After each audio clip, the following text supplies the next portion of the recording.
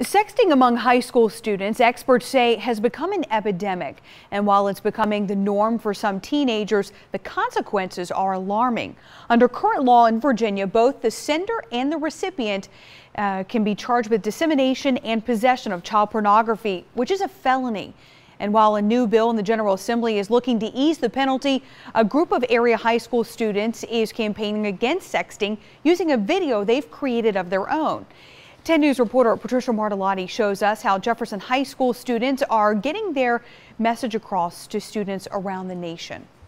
Exposed is a video written, produced, acted, and edited by Jefferson Forest's high school cyber SWAT team, which stands for Safety While Accessing Technology. The biggest problem that we see is sexting.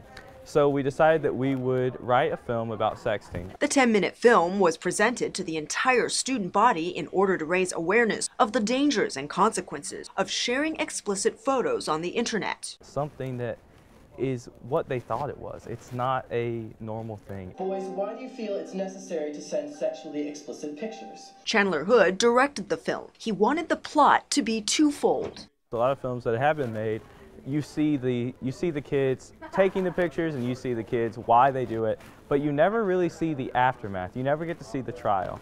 So I wanted to do a story that incorporated both of those. Student Sarah Detweiler plays Caitlin Holt, a character who sends explicit photos to her boyfriend in the film. It definitely made me aware of the realities that teens face when they do sex and how real and raw the emotions are when you're put in that courtroom and you find out what your verdict was and the end of all of it. One of the concerns addressed was the misconception that somehow sexting is cool. And it's not. We want to give students a voice. We want to tell kids that it's okay to say no and it's okay to stand against this. That's our campaign slogan, that I will stand against sexting. Hood says he hopes that students across the nation will stand against texting. In Forest, Patricia Martellotti, 10 News, working for you.